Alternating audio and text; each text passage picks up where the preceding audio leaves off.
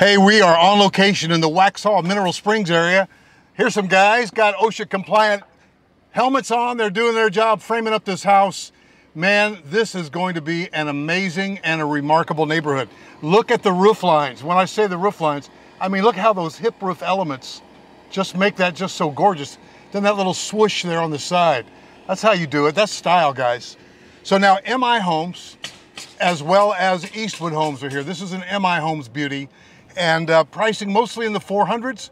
I think you could probably hit 5. But guys, this is a brand new plat. It does not feel like Waxhaw, although that's what the address is. It feels more like, I don't know, I saw the sign that said Mineral Springs. Mineral Springs isn't really a small town like Waxhaw is, but it's more of an area. Oh man, that's pretty. Look at the black and the white accents. That's going to be a model home.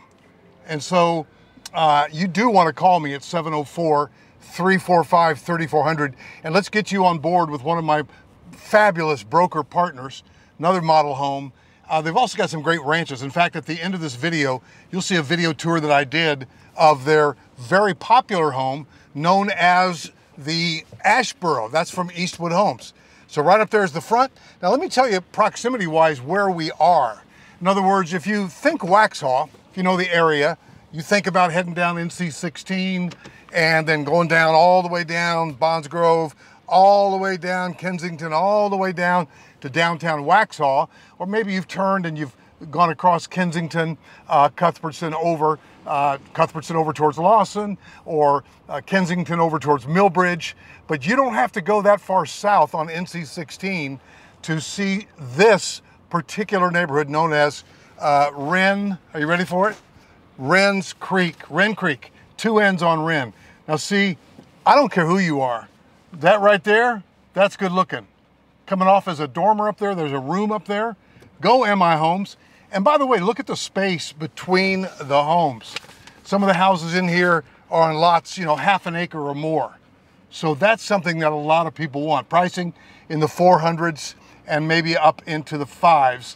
But you see the woods behind there? Isn't that what everybody wants? I know, right? So now there are a few homes for sale right now. We're coming up right here on an Eastwood home that's known as the ASHEBORO. This has been a very popular video, the model home I did of that, but I shot that one. If you wait around to the end, you'll see over 3,200 square feet, priced nicely, side load garage. Look at the woods behind there. It's got a fire pit, etc. This one's got a 3-car garage space. This is lot 8. So you just want to call me, let me connect you to one of my agents. Jack's in the back, we're out shooting videos these days. This one's sold, and here's a recurrent theme, people. Sold, sold, sold, right? Because the word's out, and really good real estate agents are keeping up. Sold, lot 10. Why? Woods on the back, beautiful. Now here's one that's available as of today. We're early September, lot number 11.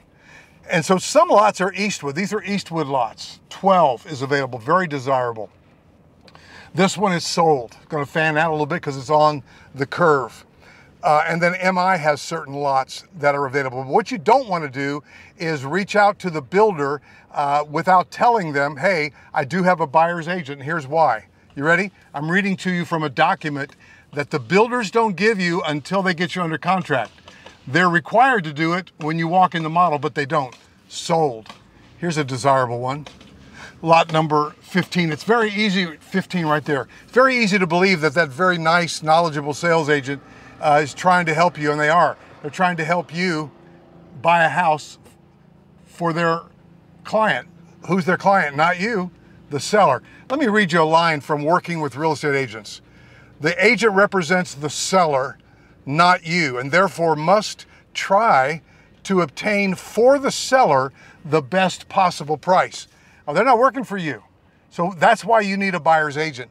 And that's why that document, Working with Real Estate Agents, is supposed to be explained to you when you first walk in the door, but they don't do that. And so I'm objecting. I'm getting actually a little irate with these builders because they are, look at all that land moving. Wow. They're supposed to give it to you early on. You walk in, you think that that person is your agent. They're not your agent. They're the builder's agent. And you have the right to have your own buyer's agent. And here's the rub. They've already got that worked into the price of the home, to pay my team to come and help you buy a house, but because they haven't explained it to you, you may not understand that. And by not understanding that, you may just say, well, they're pretty good people. I went to the MI agent, they're pretty nice. I went to the Eastwood agent, I like them, maybe better, I don't know. I like them, I like this. You know, those agents are trained, highly trained, to get information from you that will help them sell you a house. You go to two agents, you go to the Eastwood agent, then you go to the MI agent, guess what? Right? They're working against each other, and really they don't have your best interest at heart. Their builder, their seller is fully represented, and you're not represented at all. Somebody trying to get you the best price and the best transaction. It goes much deeper. This is an Eastwood on lot 36.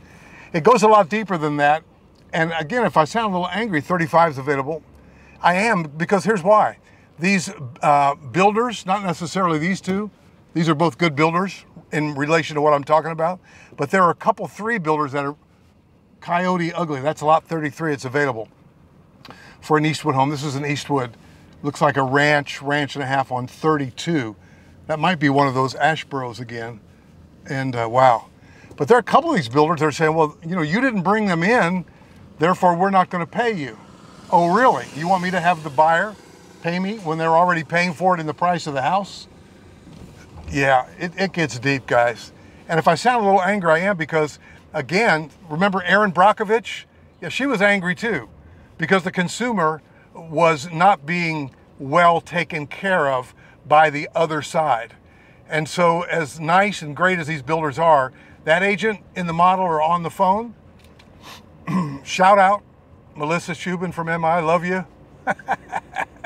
But they are working for the seller.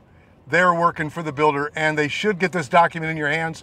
When my agents go out, my team, that's the first thing we do, right? We explain to you agency.